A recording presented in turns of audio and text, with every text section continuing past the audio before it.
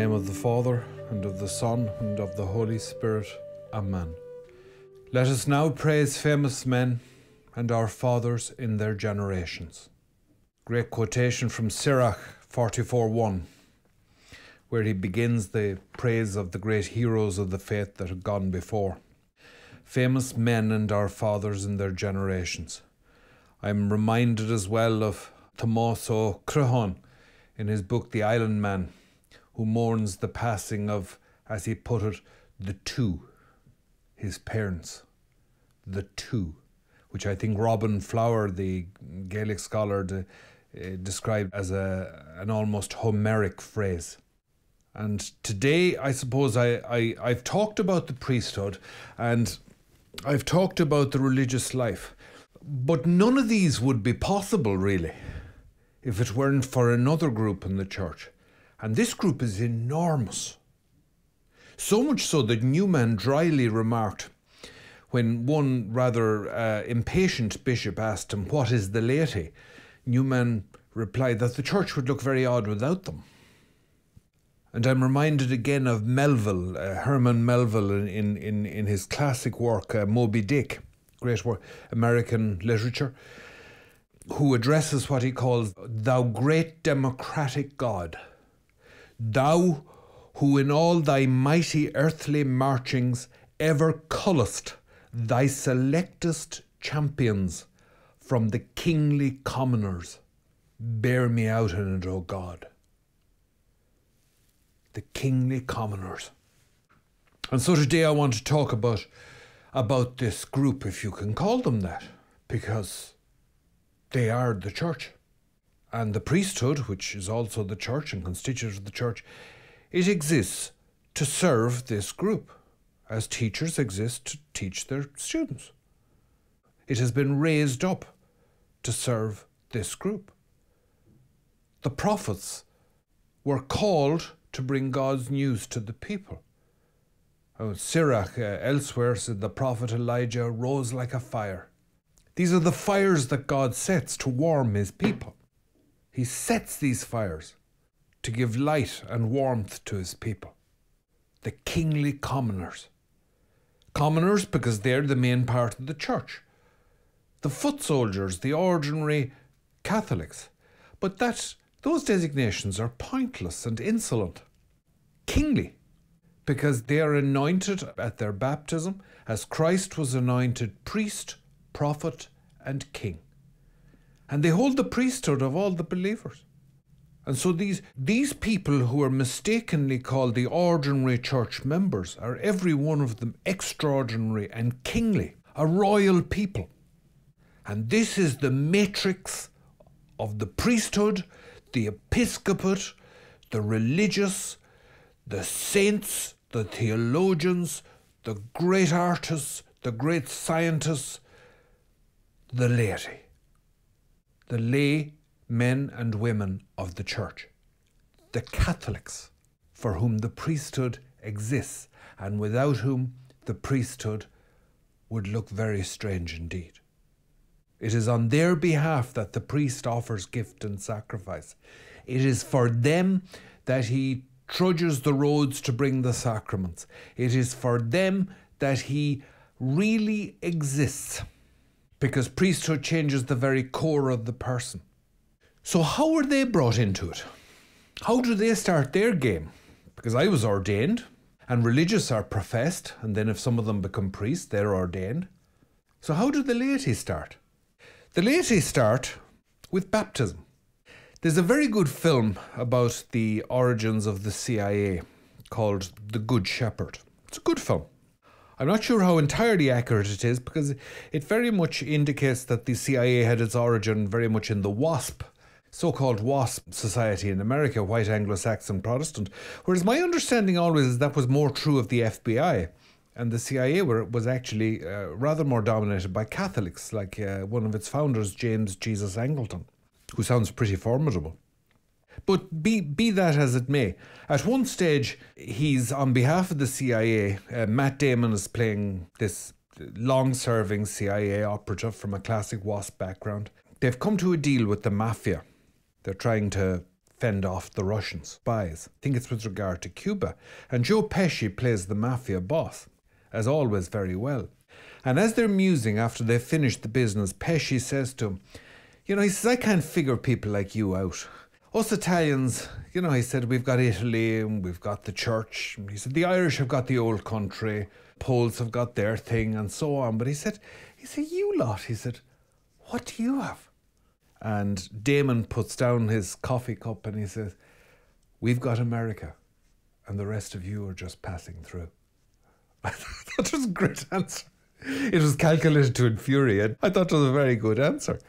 And I'm talking really about the group in the church who are absolutely constitutive, indispensable and core, which is the laity. None of us would be here without them. All of us began as lay people. I'm a priest, but I was a lay person before. I was a lay person for a long time. I wasn't ordained until I was 29. Lay people gave me my faith. They gave me my vocation. I quoted O'Crehon. O'Crehon praised the two who had put the Irish language into his ears for the first time. I praised the two who put the faith into my ears for the first time. I praised the old two, my grandparents, who helped enormously with that. The laity are absolutely fundamental in the church. And it's absolutely crucial that many of you listening to me realise the grandeur of your vocation if you are a lay Catholic. Don't allow yourself to become restless, thinking, well, if I have faith and my faith is this strong, I should be a religious or I should be a priest. You should be a religious if God wants you to be a religious. You should be a priest if God wants you to be a priest. Otherwise, you should continue being a Catholic, doing what you're doing. And you do something else because you believe he wants you to do something else. And you've prudently gone about trying to ascertain what he wants. But be careful of, I think, if you were to identify real clericalism, and I'm sorry to say that sometimes what's called clericalism nowadays is a perfectly justifiable and proper and healthy and virtuous pride in the priesthood, in its beauty and its traditions and everything else. And it's very wrong to try to kill that in a young fella who's studying for the priesthood. That's not clericalism. But I think a sure mark of clericalism is contempt for the laity. If you see a priest who has that priest has lost his way. He's a priest, but my God, he's a distortion. He's like a grotesque gargoyle of the priesthood. And none of us are too pretty to look at. But that's gone mad altogether. But don't you see it in restaurants? I mean, you do. Come on. In fairness, I like to eat. Okay, I like to eat. I like feeding my fat face. Okay, I love to eat. I'm a good Catholic. I love the table. My 2 feet are hanging out of the fridge constantly in the house. I like to eat. And I like to eat out. I love all that. I came from a very remote village and I love that whole sort of urban thing of eating out. I can't afford to eat out in really expensive restaurants and I don't need to, but I like to eat out in a nice restaurant. I love Italian food because I was trained out there and I absolutely adore Italian food. Every so often you go to a restaurant where you're made uncomfortable and treated like dirt by the waiter. Because the restaurant is a good restaurant and this Lachico has got the notion into his head that because he's working in a good restaurant, he gets to treat the customers as if they were peasants, which probably a few of us are, but we don't need to be reminded of it by him. And he totally forgets that a really top-class waiter, a good waiter, his whole craft is towards putting people at their ease. He is a gentleman or a lady, or she is a lady, who is waiting on other gentlemen and ladies at table, making their evening beautiful. It's the most spiritual and Christian vocation. It's a beautiful thing to do, to wait on table. And it's tremendously hard work and it's very skilled. It's not everyone can do it. But it's not a warrant to simply treating people badly because you're in bad form or looking down on them because you're working in an expensive restaurant and you sense instinctively that maybe the people you're dealing with aren't wealthy and they saved up to go there for that evening. But you do see it, and you see the same thing in the priesthood, and you may think it's a strange comparison, but it's not a strange comparison. Because the most beautiful thing at the core of the priesthood is service. Now, sometimes serving means that you have to say to your parishioners, you're wrong. And they may think you're very arrogant for saying it, but woe to you if you do not preach the gospel. You may have to say that. But you always say it with respect.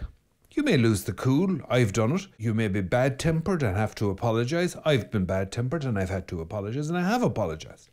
That relationship is human and you're going to make mistakes, but the core of your drift must be service. And why am I going on about the priesthood when I should be talking about the laity? It is because in the hierarchic constitution of the church, you can't understand, and St. Paul makes this point in Corinthians. So this state that is called the laity, which we serve, which is the salvation of whom is the raison d'etre of the priesthood. It's the raison d'etre of the priesthood. This is a proper topic for lengthy examination. We should talk about this off and on over several sessions. Now, I'd just like to make the point here. How do you come into this? How do you come into this remarkable vocation of being an allegedly ordinary Catholic? You come into this not through vows, not through ordination, not through consecration. You come into this through baptism. It is baptism, which is completed by the other sacraments of initiation, by confirmation and the Holy Eucharist. It's baptism that brings you into this state. Baptism makes all this begin. Baptism starts the whole thing. The absolutely crucial thing in being a Catholic is that you take ownership of your faith.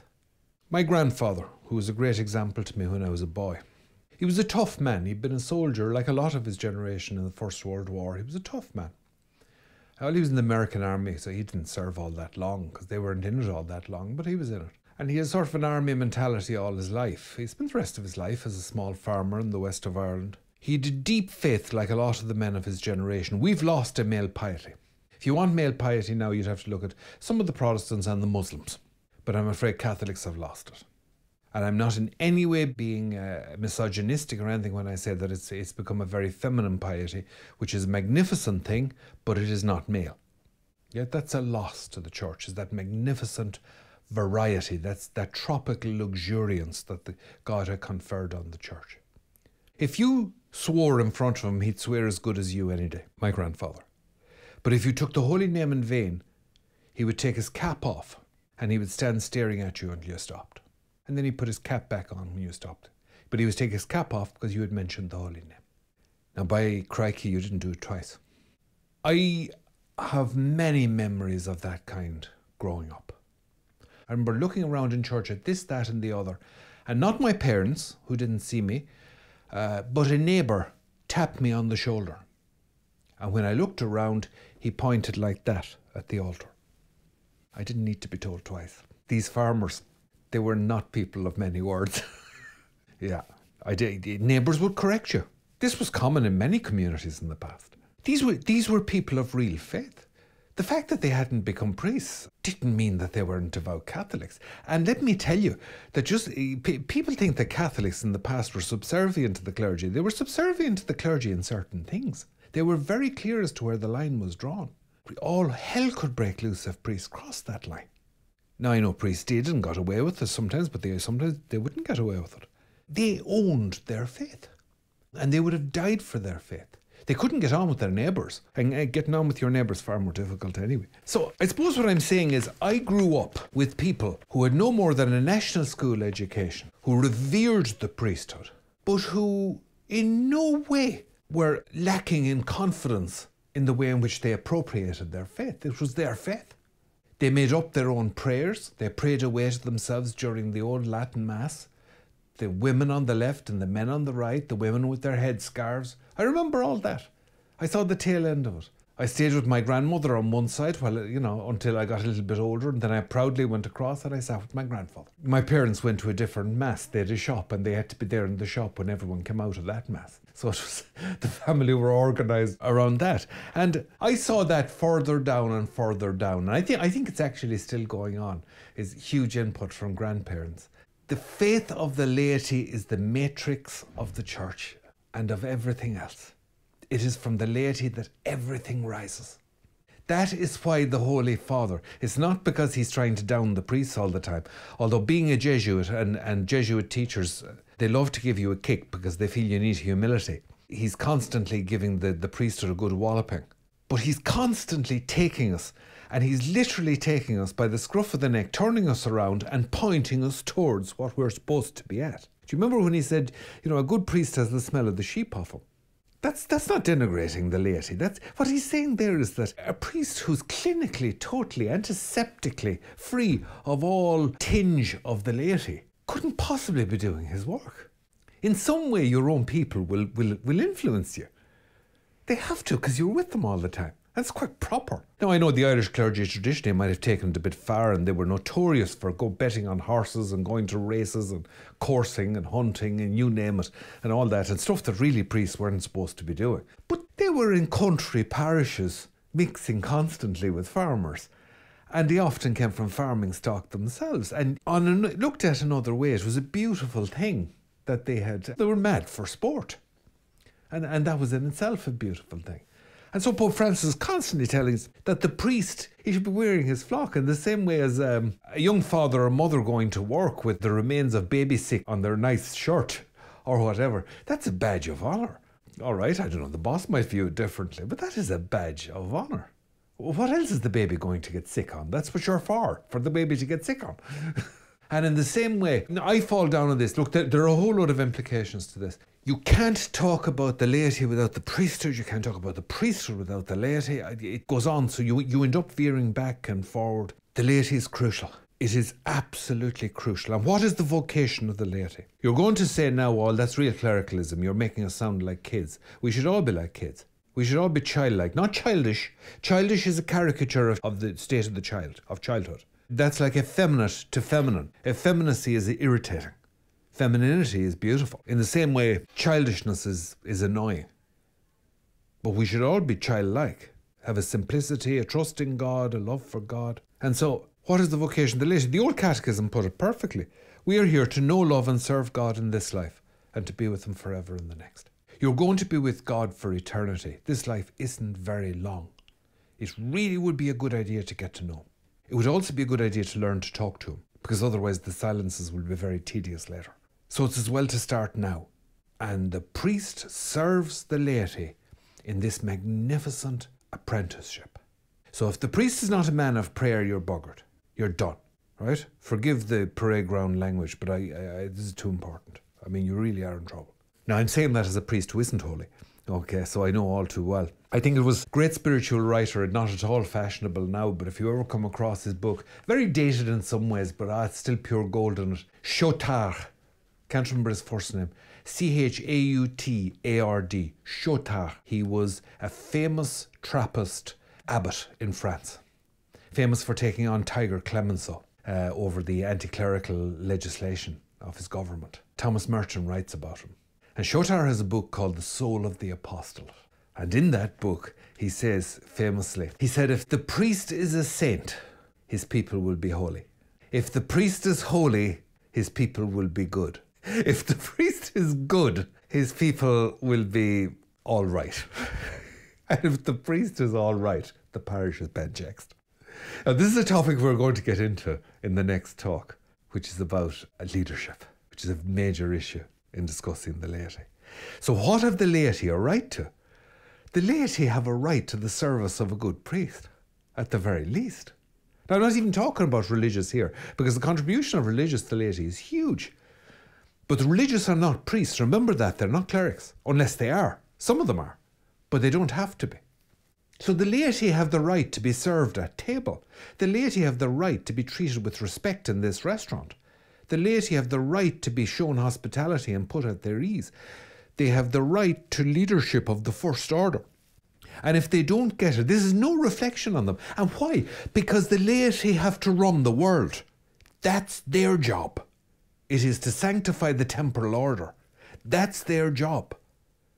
To achieve the social reign of our Lord Jesus Christ in the world. That's their job. And that is enough to be getting on with, without having to do the parish priest work for him as well. So this thing of priests going on, the laity are going to have to lead more, the laity are going to have to do this, that and the other more in the church. I can see where they're coming from, but like the priests are the leaders in the church. That's what they're supposed to be at. We're supposed to give that service, because the laity have to lead the world. They have to get on with it. And remember this, the laity have to show spiritual leadership in the world. That doesn't mean the priest doesn't show spiritual leadership out in the world, but he's not out in the world all the time. He has to run his parish, he has to look after his faithful. He looks for the lost sheep, but he has to mind the flock as well. Our Lord said, leave the flock behind you and look for the lost sheep. He didn't say, give the wolves the address of the flock. You have to mind both. To know, love and serve God in this life and be with him forever in the next. Let's say that with the respect it deserves. That is an eternal project. Just read what Paul has to say in 1 Corinthians chapters 12 and 14 about all the gifts. The gifts of prophecy. You remember all those gifts? The gifts he lists off. The gifts of prophecy. He clearly intends those for the laity. It's not just for the priests. Those are for the laity. Everyone is called. It is quite clear from reading Paul in 1 Corinthians that everyone is called to sanctity and to the apostolate. So the laity, this is crucial now. Do you remember I mentioned von Balthasar in our last talk at the Christian State of Life? I'll go back to that book again, where von Balthasar makes the points crucial is the laity is not, did I say not? A passive state. It's not a dead weight to be lifted by the priest. And an active laity is not to be feared by the priest unless they're a pack of heretics, in which case it's probably at least half the fault of the priest anyway. Sorry, but it probably is. Not again because the laity are stupid. Jippers, most of them are better educated than we are now. But more because they have such busy lives. The priest is supposed to be doing, he's supposed to have their back. He's supposed to have their back covered, like he's to be there for them. Everyone is called to sanctity. Everyone is called to the apostolate. And this is absolutely crucial to understand. And Vatican II, in the Apostolic Constitution, Apostolic Actuositatem, the Constitution on the Laity, 1965, Vatican II made that crystal clear. The temporal order was to be sanctified. Now, Vatican II wasn't the first council to say that. That had been said before. It was to be sanctified, and it was sanctified by an educated, theologically literate laity who knew what they were about, in which they were to be served through leadership by the priests. The priests to lead in the church, but the laity were to sanctify the world. I said about the priesthood, I'm saying it about the laity, is if you try to do this perfectly, you'll never start. Grace perfects nature. Every single day you have to ask yourself to be worthy of your baptism. Every single day. Now here I'm going to say something to you as a layperson, okay? And some people aren't going to like this. But I love saying things like that because they make me sound so tough. For goodness sake, will you make your mind up? I've talked about this before. Will you make a decision? Human beings are decision-making animals. We're rational animals. The faith is not. Did I say not? I'll say it again, not. The faith is not irrational. That's heretical. We are rational animals. We have the most intellectual of all the religions that I'm aware of. Make decisions. If you don't believe, go. Now, it's an awful thing to say, and the Holy Father will probably kick me all the way around the room for saying something like that, but fair enough, I'll take my kicking. Maybe I deserve it for other things. For goodness sake, the longer you stay in when you're not in, you'll fester and poison everything around you, and you'll destroy your own interior life. If you don't believe, if you actually believe the church is evil and it's bad, you must make a decision. You must make a decision. I believe you're tragically mistaken, but I can see how you would be mistaken. With respect, I'm not patronising, because by crikey, we haven't made it easy for you. That's the best I can say. I'm speaking as a priest. We've let you down, and I can totally understand that. But there may be other reasons too. The incredible sophistication of an unprecedented civilization, without any precedent in history. The level of technological sophistication and the social changes it has engendered. There is a whole lot of stuff going on here. I think it's tragic that at a time when leadership was absolutely crucial, leadership from the clergy was absolutely crucial, at a time we dropped the ball. The scandals came at a time when the temptation to chuck in Christianity, Catholicism, was unprecedentedly strong across the developed world. Now you're going to say to me, what a thing to say, what an evil thing to say, to tell somebody to leave the church. I'm not telling you to leave the church. I don't want you to leave the church. I'm telling you, you might have to leave the church. And I'm appalled at that. But I'm appalled at lots of things in life. Life is full of tragedy, it's full of suffering and sadness, and if priests, if those in charge of spiritual leadership, if they're going to have to change their trousers every time the dragon comes down the road breathing fire on this lonely and frightening road that is the path of faith, then we really are lost. Okay, so I'm looking straight at the dragon as best I can. I'm telling you that you may have to do the unthinkable. and you may have to go. And somehow, I think if somebody behaves with integrity, now you could take the advice that was traditionally given in the church. It's excellent advice. The advice Blaise Pascal gives to his friend, I think it was, take holy water, he said, pray, do all the things you always did, the faith will come back, these things happen. But I mean, if it pleases God not to, if it's not coming back, look, you're going to have to make a decision. And you can't be sending your children to Catholic schools to be taught if you don't believe. You can't be at that. Why are you teaching in a Catholic school if you don't believe? Why are you having anything to do with the Catholic Church? If you had a job with a firm that was owned by the mafia, would you feel easy about staying in that job? I mean, if you believe the church is evil, can you possibly have anything to do with it? So, I mean, you have to ask that. The path of conscience is so lonely. Is the road on which God will find you. God will find you on that road of integrity, and you'll make a hash of it. I've made a hash of it. We all make a hash of it.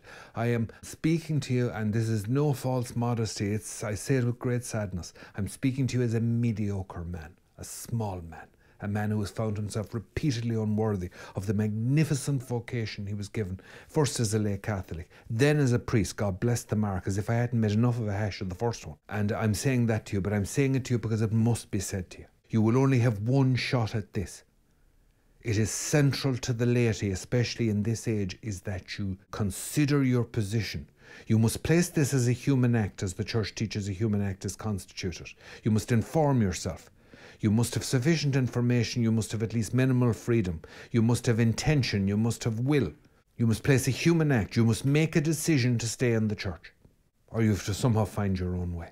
And you must be very, very careful about transgressing your conscience later, having a Catholic funeral because you can't think of anything else to do for a relation of yours who doesn't believe, which is an absolute transgression on both sides, a transgression of their conscience and of the Church's beliefs.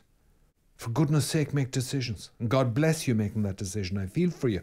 I don't take any pleasure in saying this is a hard road. I know that road, and it's a tough road. So who says the lay Catholic is passive? The lay Catholic isn't passive. The lay Catholic is a warrior scarlet. The lay Catholic is a battler, a fighter. And all that's asked at the end of this is that you end up like an old alley cat with one ear missing and your tail chewed off, one eye gone, a few chunks of fur gone, but still with skin in the game, still going. You go down on your paws, fighting to the last. That's the spirit of the laity. You've been given the truth and you do not let go of it. You hang on to it for dear life. You fight for it like a cornered rat. Now, Vatican II's view of the laity had been anticipated. It had certainly been anticipated. And the people I'm going to read off, they are a spiritual instance of the American dictum I've quoted before, that if you turn up to work, anything can happen. If you just make decisions, if you just get your hands dirty, anything can happen. Anything can happen. God will favour his adept. God will favour those who wish to learn their trade from. And that's true of the layperson, and it's true of the priest. A lot of the Irish martyrs were lay people. Margaret Ball was a layperson. A lot of the Irish martyrs were lay. A lot of the English martyrs were lay people. A lot of them were very ordinary people. They were ordinary people who wouldn't give up their faith. It was because of people like this, and apparently influenced by that story, but we'll come back to it again, little Nellie of Holy God, the little girl down in Cork, was it in the orphanage? Who had this weird understanding of the Eucharist. This incredible faith in the Eucharist. Way beyond any piety that you might have to reproduce to please the nuns who were looking after her or whatever. And Pius X was apparently fascinated by her. Apparently it was an influence on his reducing the age for reception of communion, and he encouraged the laity to receive communion more because they'd receive about twice a year maybe. Now that has gone to pot altogether because people, I'm afraid, are often receiving communion who should not be receiving communion. If you're not going to Mass, you shouldn't be receiving communion. You go to a funeral, don't receive communion because you're in a state of sin. Am I judging you? I'm not judging you. I'm frequently in a state of sin. I'm just telling you, you are too. So don't get cocky. Go to confession, then go to communion. And if you can't, make an act of contrition, go to communion and get to confession as soon as you can afterwards. That's the way to deal with that. Have a bit of humility, for God's sake. Get down off your high horse. Don't be so posh. Either you're up for this or you're not. It's not easy being a Catholic. It's not easy. This lay Catholic priest, religious, this is not easy. And nobody gets off scot-free. It is active, it's proactive. It's not passive. But all you have to do is make a stab at it. Catherine Macaulay, wealthy young gentlewoman, sets up the Sisters of Mercy, which she intended to be a group of lay people doing good works. Nan O'Nagel, wealthy young gentlewoman, sets up the Presentation Sisters and Brothers. Again, intended as Laity. Ignatius Rice, Edmund Ignatius Rice. Same thing with the Christian Brothers. All lay movements. Frank Duff. Paul VI, he was a peritus, he was an expert of Vatican II, and Paul VI had great time for the Legion of Mary and Frank Duff. Frank Duff is a very, very significantly important man. And I would certainly say will be a saint. Very capable civil servant. Founded the Legion of Mary in his spare time. Look at this. These laity are running the church. This is incredible stuff. This is no merely passive lying back and afraid of the parish priest. And well, Duff wasn't afraid of priests. He loved priests and revered priests, but he wasn't afraid of them.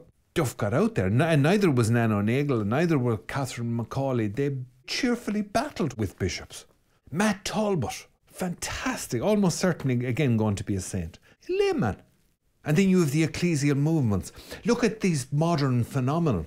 Okay, well, it's a modern version of an old phenomenon, because before you had the third orders, the tertiaries, they were quite developed. Lay people who were following the rule of the Franciscan or Dominican or whatever, those orders, or oblates of St. Benedict. The ecclesial movements and organisations, so the Legion of Mary is one, Opus Dei is another, and interestingly, these movements are often products of huge turbulence. Opus Dei was born out of the tremendous anti-clericalism prior to the Spanish Civil War, and then the cauldron of the Spanish Civil War itself. The Legion of Mary was founded just after the foundation of the Free State, the War of Independence, and the horrors of the Civil War. Now just think about this. This is frontier stuff. These are all frontier movements, and they're founded in huge turbulence. Communion and Liberation, Comunione e Liberazione, founded by Father Luigi Giussani in Milan, was it the 50s or early 60s? Founded again in the huge political turbulence that followed, and uncertainty that followed the defeat of fascism and the Second World War in Italy, where the Communist Party could easily have taken over in Italy. What do we see? Neo-catechumenate from Spain. Focolare, Chiara Lubich from Italy again. Italian church is tremendously fecund. Focus in America for the English-speaking world. And I'm only naming a few. Jesus Youth among the Indians, the Indian youth. I'm only skimming the surface here. These are all lay movements, although they contain priests. They are all lay movements. St. Jose Maria Escriva, as I understand it, had originally intended to found something, and he did too, he did it as a part of Opus Dei, to found something that would help priests. He was a diocesan priest. But he ended up doing something incredibly radical that prefigured the council. He had non-Catholics cooperating in his work before the council. And so Frank Duff prefigured the council. And the stuff the Legion of Mary were doing, I talked to two elderly women who were... They were doing Legion work on the sidewalk in Dublin back in the 30s and were picked up by the guards because they thought they were on the game. I mean, they had hilarious stories because, of course, they had gone into the toughest areas of the city where prostitution was rife. One of the greatest works the Legion of Mary did originally was with prostitutes. Dublin had a huge problem at the time. It was a huge red light district. A lot of these movements, I can't emphasise this too much because I think a lot of young lay Catholics are very discouraged. And I'm telling you that the most fertile periods for the development of the lay vocation have been in periods of tremendous strife and trouble. And I remind you again of the tremendous words of Orson Welles. Graham Greene, who's a convert to Catholicism, Graham Greene has a novel called The Third Man, set in Vienna, in the black market in Vienna. A very shady story after the war when Vienna is controlled by, three different powers. The Russians are there, the Americans are there, the English and French are there. Orson Welles plays this absolutely evil character, a very Catholic villain, called Harry Lime, who's a black marketeer selling dodgy drugs to the poor. An absolutely horrible character. But he's very charming and very interesting. And in an argument with the narrator of the film, with Holly, who's kind of the lens through which you see the film, Wells comes out with a comment that wasn't in the novel or in the script. He just thought it up. And it was so good they left it in the film. You know what the fellow said? In Italy, for 30 years under the Borgias, they had warfare, terror, murder and bloodshed, but they produced Michelangelo, Leonardo da Vinci and the Renaissance. In Switzerland, they had brotherly love. They had 500 years of democracy and peace. And what did that produce? The cuckoo clock. It's famous comment. I'm just saying, don't be afraid of the time we're in. And I'm saying this to all the... We'll go even more radical. I'm saying this to all the Catholics who are listening to me, to all of you trad cats, neo-cats, medge heads, all of you different versions of the same thing, different tribal markings, Latin mass heads, you name it. Everyone, all Catholics. I'm saying to you, to paraphrase Dickens, it is the best of times, it is the worst of times. And it is the worst of times. It is catmalogian, as we say in Ireland. And yet it is absolutely opportune. The opportunity is remarkable. It may never be as hot again if we don't strike and don't try to find what God wants done now. Because what we do now, what you young lay people will do now, will hand on the faith for 100 years. Yeah. Here's the thing about laity. Everyone thinks, oh, well, laity, what characterises the laity is marriage. Well, Frank Duff wasn't married. Matt Talbot wasn't married. I don't think Chiara Lubitsch was married, but maybe she was, I can't remember. A layperson doesn't have to be married. Although marriage is typical of the lay state, marriage is not what is constitutive, defining constitutive aspect of the lay state. Baptism is what brings you into the lay state, right? Marriage is a specification, it's a further sacramental specification of the lay vocation. But a lay person doesn't have to be married. They may choose to enter religious life. If they choose to enter the priesthood, they become a cleric, which is something else. They choose to enter religious life, but they may also join an ecclesial movement. They may decide, I think Opus Dei don't have vows at all. They just renew spiritual contract once a year. That's my understanding, is they really have quite radically different understanding of this kind of thing. It's very exciting, you know, because that's the spitting on the hand at the market cross. And I will if you will, and if you don't, I won't. You know, I love that. That's so radically lay. It's a tremendously lay. Because you've made your commitment, maybe you're a married person as well, or maybe not. But everything else, you shift, you move, you do what's necessary, you move on. Don't be afraid of being a lay Catholic in these convulsed times. Be deeply proud of your vocation as a Catholic. You don't have to be a priest, you don't have to be married. Those are magnificent things to be. You don't have to be a religious. You can just be a lay Catholic. Most lay Catholics marry, and that is fantastic, but if it's not your vocation, fair enough. We'll talk about that because marriage is huge. We'll talk about that another day. I would remind you, do you remember a series called Yes, Prime Minister? Yeah, there's a great thing in it where the Prime Minister is thinking of returning national service, you know, obligatory military service like they have in France, to England, which England used to have. He describes it to Sir Humphrey, the senior civil servant, is describing it to the top army general. And the general, who is appalled because, as he says, well, the British Army is the best in the world. It's tough, it's professional, it's disciplined. We don't want an army full of yobs peeling potatoes in Aldershot. You know, just full of ordinary people. And the civil servant replies without showing the slightest change in his expression, you mean like the army that won the last war? We tend to forget is that those two great conflicts, the First World War and the Second World War, were entered into by huge mass enthusiasm, and that the evil forces in them were defeated by great citizen armies. So the 20th century, whether, you know, for better or worse, the 20th century, it is the age, as one historian has described it, is the age of the common man. Whatever that is. I've never met a common man. You're saying the 20th century, it's the age of man and woman. It's the age of just us. Just us. You know, without any posh and fancy tags on. But that's an incredible adventure. And if that's your vocation, boy, you have an incredible vocation. You are part of a mighty citizen army. The great citizen army, which is the Catholic Church. And of course, straight away, because evil clots and it thickens around every good thing, what came out of it? Communism and fascism. Those perversions of that great movement of ordinary men and women. So, to recap, the Vatican Council and von Balthasar, who by the way was John Paul's favourite theologian, no passivity, all called to the apostolate.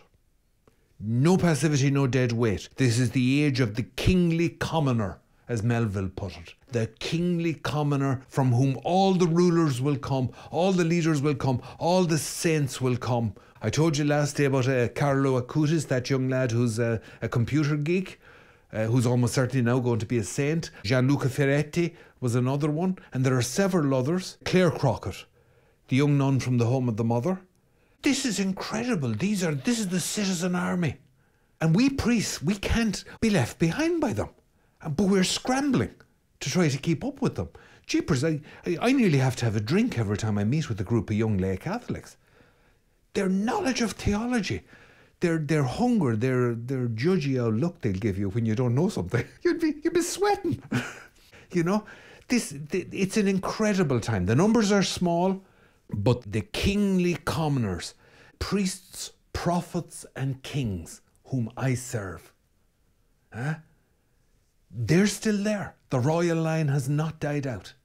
They have the mark on their souls, the ontological mark, the mark forever, the eternal metaphysical mark of baptism on their souls. They are of the tribe and family of the Trinity.